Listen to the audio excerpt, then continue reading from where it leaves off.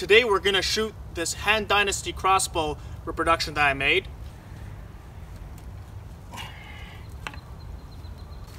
Ready? Wow!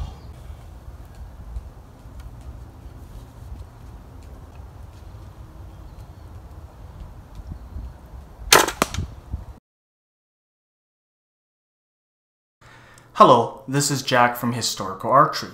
Today we're going to be talking about historical Chinese crossbows and specifically the Han Dynasty crossbow reproduction that I made. When we think of historical Chinese crossbows, often the repeating chukunu gets mentioned. Probably because of video games and popular mainstream culture, this thing is a lot more popular. But the thing is, these were quite a niche weapon, and it was not the standard infantry weapon for crossbows. When it comes to the crossbows, the Chinese used a wide variety of crossbow designs, but this video will be focusing on the Han Dynasty crossbows used by the Han people. Non-Han ethnic crossbows are not going to be discussed in this video much, but it should be its own video, such as these Hmong crossbows. These ones I'll go into detail in a specific video. So we're not going to be talking about these.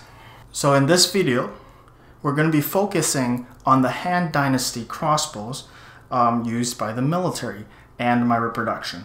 I have to make a reproduction if I want to shoot one. So including the trigger, everything here is in reproduction, and sometimes it doesn't follow exactly the materials. So for example, the historical Han Dynasty triggers use bronze, but this trigger is using brass. So when it comes to the first ever crossbows, people often mention the Chinese being the first to invent crossbows. The thing is, we're not entirely sure. Something as primitive as a stick with a string and a tillering stick can be made in the Stone Age. This is a 20th century African bow, a child bow, that I put on into a tillering stick. It's specifically the Gogo tribe of Tanzania, but 20th century. So this bow, yes, it's in the 20th century, but it's a very simple design, just a stick, string, and you can have a tillering stick. A stick with some notches, and boom, you have a crossbow here. But in terms of the archaeological evidence, crossbow locks have been discovered in Qufu, which is modern-day China, of northeastern China, dated around 600 BC. And before this, we really don't have any archaeological evidence, but it's likely they were invented way before this with more primitive style triggers, like just a simple notch, or this is a very simple trigger, and it could have been made in the Stone Age. We just don't have the evidence. But a simple trigger like this works, but there's limitations to it, but it works. Here is a Western African crossbow in my collection and also for sale. These are things that aren't limited to Stone Age people. In theory, they can make these things. So now that we got that out of the way, the first archaeological finds of trigger locks are from China. And then a little bit later, around the 4th century BC, you have writings and mentions of Greek crossbows as well. So compared to the Roman and the Greek crossbows of antiquity, these Chinese crossbows were mass-produced for infantry, while the Greek and the Roman crossbow were more of a niche weapon. We do have Westerners using siege engines that resemble crossbows, such as the Carthaginians using siege artillery devices, but we're not entirely sure how their siege artillery is developed. Anyways, let's get into the Chinese one because this is what the video is about. So let's start with the trigger because everyone talks about the trigger when they talk about the Han Dynasty crossbows first. The earliest triggers only have 3 pieces: the teeth, the intermediate piece, maybe you can call it a sear, and then just the trigger. So these 3 pieces are the integral piece, but then the shell, the bronze shell, is a later addition to increase the strength of these locks. So for these locks, you have it in the lock position, and then you press down, and it's locked. And to pull the trigger, now it's unlocked. That's how these triggers work. So these were likely mass-produced by specific arsenals in ancient China that would cast these in bronze, and then they would send them to woodworkers in China, craftsmen, to install them onto the wooden stocks. And the wood would have depended on the region because the Han Dynasty was very big. There's a wide variety of wood species. So for the stock, it would really depend on the geographical region. I live in Canada, so I picked just cedar. So cedar is actually pretty weak, but for 100 or 200 pound, it's fine. It doesn't make a difference. And you want these things to fit perfectly. And if you don't fit them perfectly, they'll wiggle. So you need a skilled woodworker to be able to do this. When I did it first, I screwed up because I had some spacing in it. So you really have to make sure you know what you're doing to make sure that it fits perfectly. And they had skilled craftsmen, of course. Now let's get into the pistol grip here. I guess you can call it pistol grip, but basically there's the grip to hold onto your palm, and there's the trigger. These things are usually so small you can only put 2 fingers in them. You really only need 2 fingers because it has a very light trigger pull. But you can also see some of them with a stopping device here, like a safety, to prevent it from dry firing accidentally. Of course, the trigger guard is also designed to prevent that, because you really don't want to dry fire these things. So trigger guard is just a piece of bent bamboo and glued on to the back. That's it. Now let's talk about this. I call this a kickstand, but you can also use it for stringing the bow. So of course, to attach a bow like this, you would put the bow, the prod on there, and then you would lash it with string. What this is designed for is that you can use any bow, really. Any bow would, as long as it has the draw length, it's gonna fit here. But just make sure when you mount this thing, it's on an angle.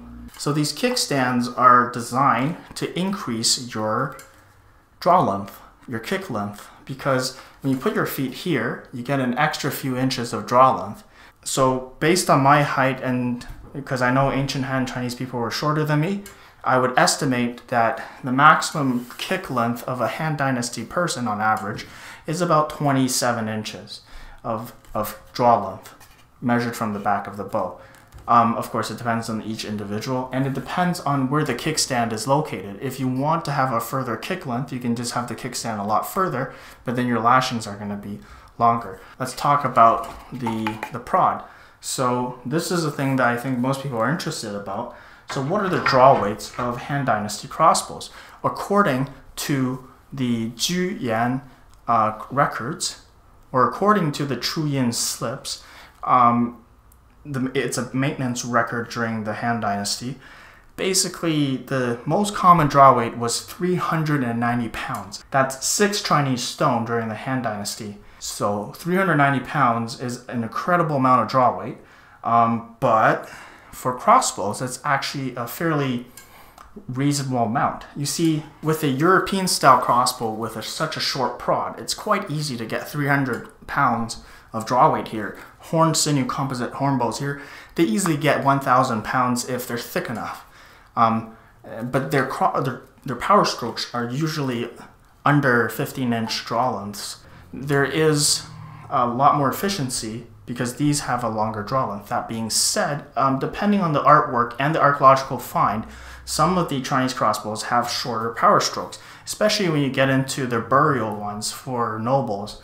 You got to keep in mind, if they're burying a crossbow for a nobleman, it's most likely not a military weapon, but something to show off wealth, or some kind of, maybe he really enjoyed that crossbow and that's why he wanted it buried with him. So it's very unlikely to be a military weapon.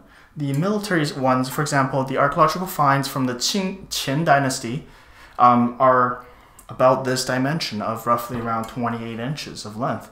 But especially when you get into the Ming Dynasty, by that time they already have firearms, so there's really no need to have such a long power stroke, because for power you can just use a firearm. And then crossbows became more of a niche weapon. In fact, the bows during the Ming Dynasty were mostly bamboo bundled together. In the Ming Dynasty, if you want power, just use a firearm, right? Because you're already talking about 15th century warfare there. But during the 200 BC era, they didn't have firearms, so this was your firearm of the day. So for example, here I have a 290 pound, almost 300 pounds of draw weight at full draw, which is 26 inches of draw length. So the problem with this is it's a D shape. When it's strung, it's D shaped. The thing is, Most of the artwork of Han Dynasty crossbows suggests more of a M shape, something like reflex handle with reflex tips, or just straight handle with reflex tips. This is the most common shape depicted on artwork. But you got to keep in mind that usually artwork depicts more the rich people, and it doesn't really, they usually don't depict people of the poorer status. So there might be some bias in here. There are some artwork depicting D-shape bows as well. They are rare, but more commonly you see the ones with these reflex shapes. And I think some of the, depending on the region, in the southern China, they would use more simpler, just bamboo slats tied together, like how they make repeating crossbows. Depending on the region, in southern China, there's a lot of bamboo, so you use what you have. In northwestern China, you have more horn bows, so you're more likely to see horn bows with reflex tips and reflex handles. And of course, you can use the enemy's bows. If they're too heavy for your archers, you can just mount it onto the crossbow and use them as crossbows.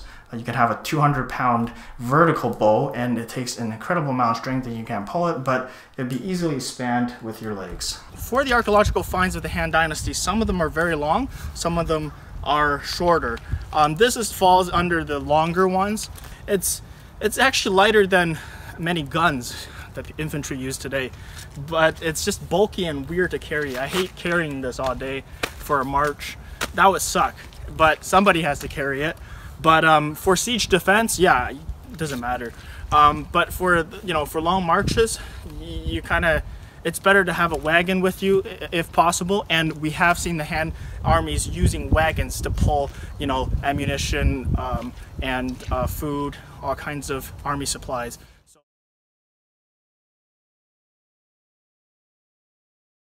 So one thing I was always curious about is, would the crossbow be performing the same if it was taken apart and just drawn by hand? Of course, this is only doable with lighter draw weights of the 1 stone and 2 stone crossbows, maybe 3 stone. So I tested it with this to see how much percentage loss we have. So first one I tested is with a bamboo plus wood laminate, and it is 120 pounds at 28 inches with a deflex with slight reflex tips. So it's when I shot it by hand, I use a 75 gram arrow and I get 159 FPS. The results are quite similar. There was only a 3% loss, and that's likely because of friction. So I'm not surprised at all about this result. And then I also tested it with the fiberglass bow in this video, and with the 65 gram wood arrow I get 173 FPS, and then when I shot it with a crossbow of the same draw length, of course, I get 166 FPS. So it was a 4% loss. And then if I do it with a Korean carbon bow with roughly the same weight, it's 191 FPS when it's shot by hand with thumb draw. So there was an 8% loss. So of these three, you see there's a 3% loss, a 4% loss, and an 8% loss. There is some loss when you mount it onto the crossbow, and it's most likely because of friction.